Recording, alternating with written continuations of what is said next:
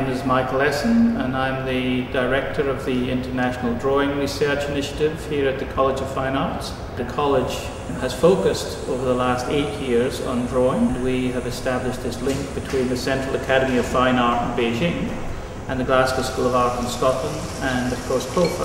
Our purpose is to try and promote and encourage drawing in all its particular characteristics, exhibitions, projects, events, colloquium, and of course this time the 4th Drawing Connections International Conference.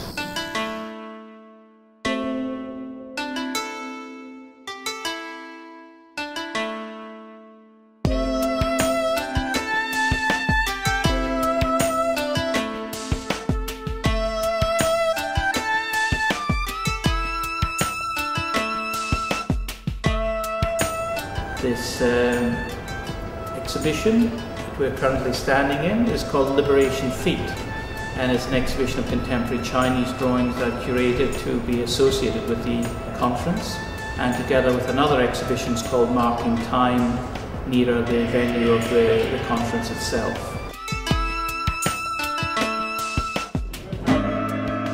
Drawing has always involved a double process, a withdrawal from the world and a drawing out of the invisible into the world that we can handle.